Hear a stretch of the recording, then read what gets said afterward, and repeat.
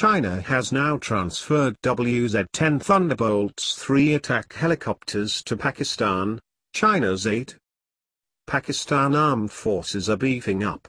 With tension on the rise with both India and Afghanistan, the need to strengthen the Pakistan army is of great importance. In addition, a terror movement is alive inside Pakistan in the mountainous northwest, as well as an insurgency for freedom in Baluchistan. The Pakistani army claims they needed helicopter gunships to fight the insurgency in Baluchistan and the Islamic terror groups. In addition, a threat of a war with India looms on the horizon. Gunship attack helicopters for Pak Army. China has now transferred 3 attack helicopters to Pakistan with no reports on the cost or payment terms. Pakistan's track record of acquiring weapons in military aid is not something new to the world. The machines given to Pakistan are the WZ-10 Thunderbolts attack helicopters. This battle machine is used by the Chinese army.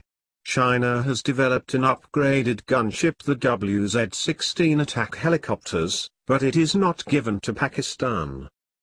These gunships were recently showcased by the Pak Army in an integrated exercise close to the Indian border. The Army also used the Mi-35 attack gunship, which it has bought from Russia. 4 of these machines have joined the Pakistan Army. This marks a reversal of Russian policy not to sell military hardware to Pakistan. The Chinese WZ-10 is not considered the equivalent of the American AH-64 Apache gunships attack helicopters. It is underpowered, and its weapons load is also comparatively limited. The Pak Army had also bought 15 Viper helicopters for operations against the Islamic terrorists in the Fatah.